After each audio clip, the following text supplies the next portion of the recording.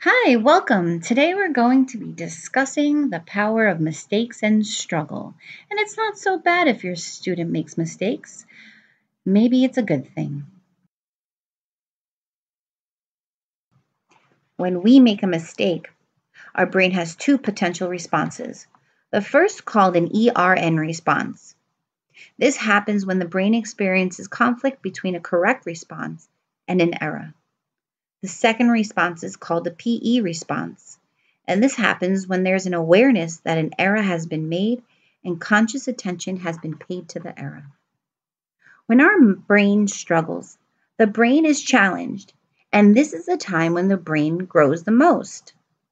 Researchers found that when students' brains reacted with a greater ERN and PE response when they made mistakes, rather than when their answers were correct. Second, they also found that the brain activity was greater following mistakes for individuals with a growth mindset than for individuals with a fixed mindset. Individuals with a growth mindset had also greater awareness of errors than individuals with a fixed mindset. They were most likely to go back and correct these errors. When we make a mistake, our brain sparks grow. Mistakes are not only opportunities for learning, but it's also times when our brains grow, even if we don't know we have made a mistake.